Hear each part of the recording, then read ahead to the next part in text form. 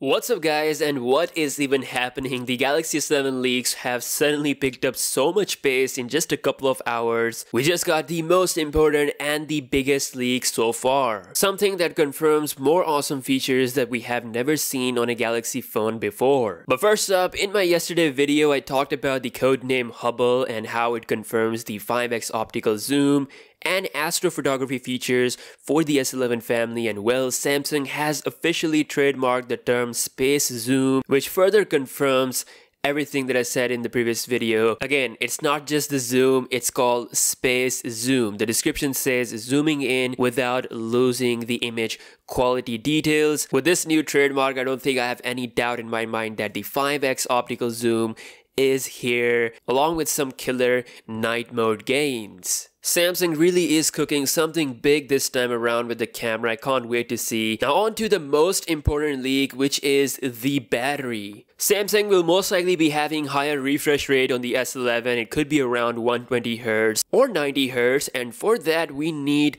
big juice. If you look at OnePlus devices, they used to win my battery drain test, and now it's the first phone to die because of that 90Hz refresh rate. A 3700 mAh battery just won't cut anymore on that high refresh rate. Samsung knows this, and today's leak is a blessing. Out comes the leaked battery size for the Galaxy S11e, the cheapest model, and it's rocking a battery size around 3900 mAh. It's almost 4,000. Again, that's the cheapest and the smallest Galaxy S11 model. If S11e is rocking this battery size, imagine what the S11 Plus will be having. Realistically, the Galaxy S11 could have a 4400 mAh battery, whereas the S11 Plus could rock battery size up to 5,000. According to IS Universe, this could be the biggest battery size we have ever seen on a Galaxy S flagship phone. It will make the device a bit thicker, but I don't mind this because I'll take features over form anytime. If Samsung wants to put the brightest dynamic OLED panel with 120Hz refresh rate,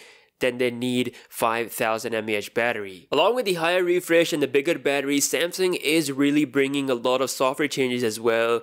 With One UI 2.0, we have proper gesture implementation, and with the higher refresh rate, it's gonna be a really smooth experience. So based on today's leak, these could be the battery sizes for the Galaxy S11 family. And as for the camera, the codename Hubble and the space zoom trademark, it all confirms the crazy zoom features and the astrophotography on the Galaxy S11 camera. Again, this could be specific to the S11 and S11 Plus only. We might not see all the features with the S11e, but the bigger battery and a higher refresh rate display will be a great addition to this cheaper model. Again, let me know your thoughts in the comment section below. As always, subscribe to the channel if you're new here, and I'll see you guys in the next one. Peace out.